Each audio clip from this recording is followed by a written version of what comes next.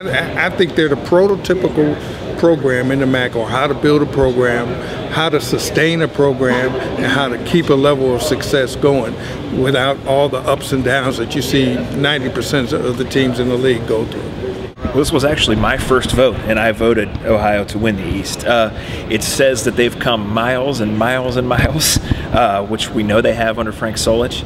I was a student at Ohio 14 years ago or so, and football didn't exist. It did, but not like this. And the reason I voted them is because of the coaching, because of the stability. You have a ninth-year senior quarterback in Tyler. You have great players at other positions, experienced guys. You know they're going to be ready. They're proven on the big stage. And last year in November, I mean, you know, Coach Solich will say no excuses, but we know the injuries were there, 3 games in 17 days and things like that. So I just think they're due for some better luck, and I think the poise and the leadership, when you look at the schedule, no Toledo and Northern are crossover games.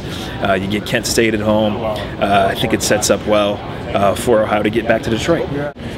Well, I think what I've noted is that Frank's been able to come in and sort of bring a national prominence, to the school. I think before his arrival, it was still viewed as a smaller school, and I think since he's arrived, he's proven that Ohio can compete with the big boys. And I think it's been the consistency of the recruiting effort.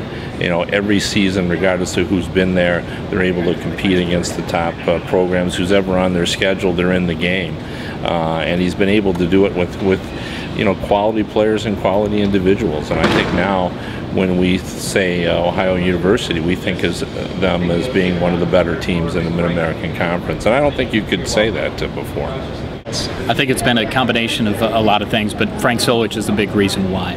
I think his ability to recruit, I think his ability to keep things rolling from a coaching standpoint. The wins have come, the interest has been there. Ohio is a football program now, and so I think you add all those factors together, plus this year being on top of the MAC East, I think the reason why, the success from last year, all the parts that are coming back, Ohio, I think, is the best team in the MAC East, and they were picked to win the MAC East. Yeah, I mean, it's quite clear folks have expectations about Ohio. You've got players telling us today, no man, Ohio is a big-time football school. Say it to fans in Athens with more than 10 years of memory, and that's going to shock them to death. But you know what? It's the truth. This team has performed under Frank Solich, and the best thing with Frank Solich has been stability. You look at the staff. The guys that are with him are the same ones that were with him in 05 and 06. They lose on average 1 assist in a year, but the core group of guys have stayed put, and unlike the rest of the MAC, that's a story in itself. Stability at Ohio means success at Ohio. And I think the very exciting thing, too, is this team can even be better this year than it was last year. If you can stay healthy, you can turn those losses that were losses last year into wins this year. I think it could be a very exciting year for Bobcat football on TV and on the radio. Yeah, expectations justified. 7 on TV, but all 14 we hope on the radio. Darn right.